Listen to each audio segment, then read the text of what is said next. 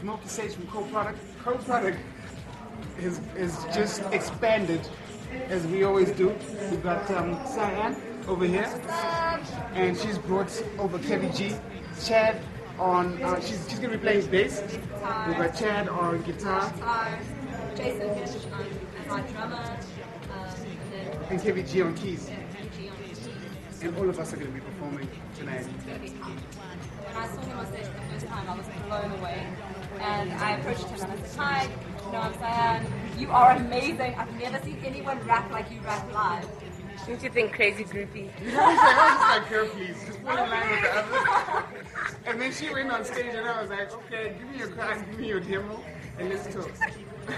Oh my gosh. And then you finally listened to... No. Once she performed, I was like, okay, cool. And then we like exchanged, like, how can I say? Yeah, exchanged details, and then we got her in the studio.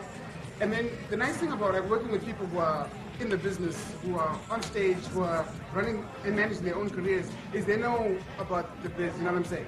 So she took the project to studio. She didn't just come into studio and lay a couple tracks and try things out. She took it away and then she brought it back. I was like, damn, the song already had this, she already made it her own song. So that was already a done deal. Break it down, yeah. Koldproduk has been through a lot of changes. It's been through a lot of changes.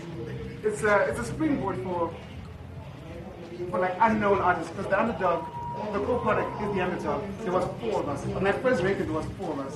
There was producer Whisper, my team later downstairs. T-Spot, she's going to be downstairs as well. There was myself, there was Casper. And then when we were performing, it was Casper and myself. And then we had Sushi join us. And then Casper left, we were Sushi myself. And it's been Sushi myself for the last few years. And then now, tonight, for the first time, it's going to be with 4 new faces to make a bigger, better force. How difficult is it to have the hip-hop sound become like a band sort of sound? Dude, I'll tell you, the first time when we met up with the band, because we had given Cyan and her team the music, and with that first time when we played in the studio, it was like hearing our music in 3D, like hearing our music in color. Because Sush and I know our songs. I mean, we've been listening to them, some of the older ones from our first album since 2007, and the ones we were recording last year, so we know them. Then when you hear like guys like grooving it up, it's like, damn, now you can change things, you can give it the spirit that it like really needs. So I'm looking forward to tonight. That's all I'm saying. Don't even